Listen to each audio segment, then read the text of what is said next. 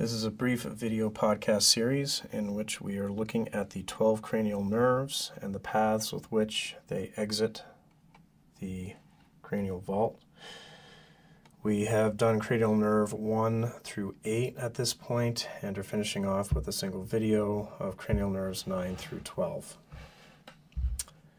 We can see the exit point of cranial nerve 9 through 12, or cranial nerve 9 through 11.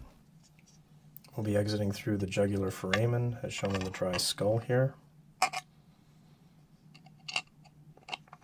And that allows us to turn and pick up the continuation, which we'll notice will be associated with the internal jugular vein and will be located in close proximity to the internal carotid artery.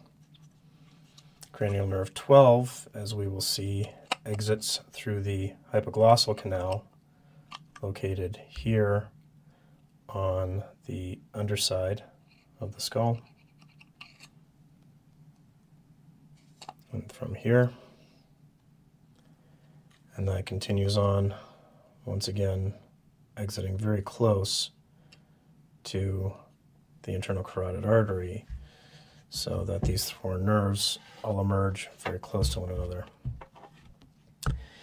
This model shows 9, 10, and 11 all exiting the jugular foramen by the sigmoid sinus, which would be picking up the internal jugular vein. And from here, we can switch to this posterior external view, where we can see the three emerge closely associated with the internal jugular vein. From this view, we can see the external opening for the jugular foramen, and that allows us to identify cranial nerve 9 associated here, which would run to the base, the back of the tongue and the pharynx, hence the name glossopharyngeal nerve, primarily involved in sensation. Here we see cranial nerve 10, which is much more extensive, continuing down,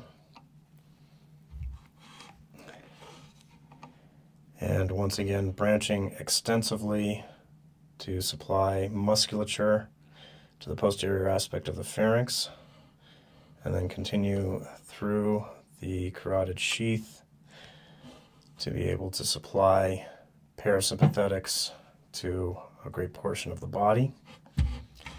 And once again, from this view, we have cranial nerve 11 that's also emerging.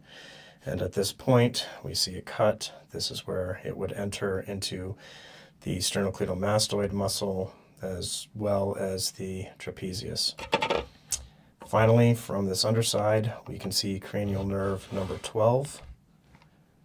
And if we jiggle it a little bit, we can see its association through that jugular foramen there. And from here, it's going to wrap around to the front of the body.